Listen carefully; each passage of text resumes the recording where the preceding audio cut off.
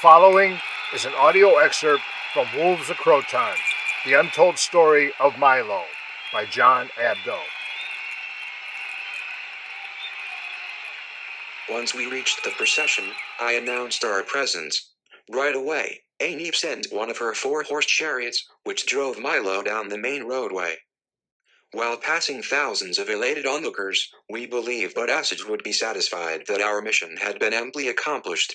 But after he took a look at Milo, the Crotonian diplomat proved anything but diplomatic. Now with a more intense look gripping his face, Bodasage reapproached me and huffed his hot breath into my ear. "You idiot. He looks like a wild animal. Is this how you believe a Crotonian is to represent our state on a world stage? Get him cleaned up. Fast." We rushed the chariot to the colonnade and escorted Milo into the bathhouse. Servants hurried to prepare him for the celebration. His body was cleansed and his veins painted the color of nature.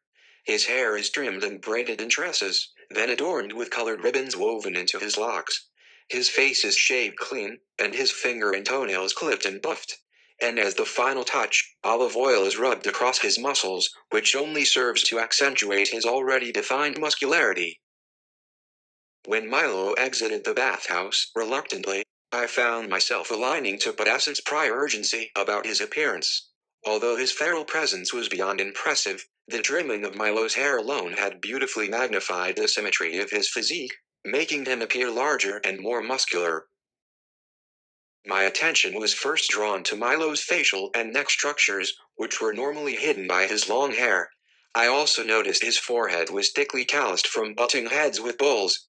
His cheekbones and mandibular structures, meanwhile, were plumped with bulky masseters developed from biting through thick animal hides, chewing raw flesh, and gnawing sinew off bones.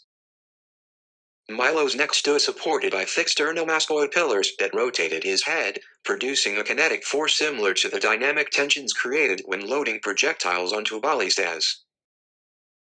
And his trapezius stood highly erected, crowning his back like the twin peaks of a mountain massif. His latissimus dorsi muscles spread across his upper back like he was wearing the shell of a giant loggerhead.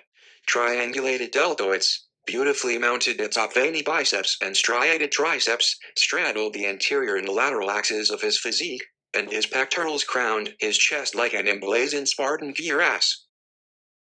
In the meantime, if one's eyes were only fixed on Milo's legs, hips, and buttocks, one would have difficulty believing those anatomical sections belonged to a human being, as the muscular anatomy in Milo's lower body resembled that of a centaur. As for the core of Milo's physique, his rectus abdominis and oblique sectors, they were sublimely tapered, accentuated with rippling blocks of intercostal and serratus muscles. Now that Milo at last appeared presentable, Bodasage reluctantly conceded, allowing Croton's chief wrestling representative to join in the procession.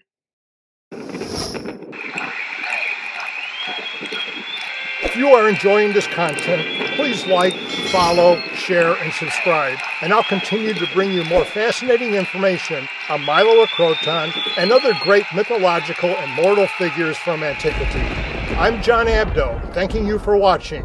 Stay strong and healthy, and perhaps one day, thousands of years from now, people then will be remembering your name as well.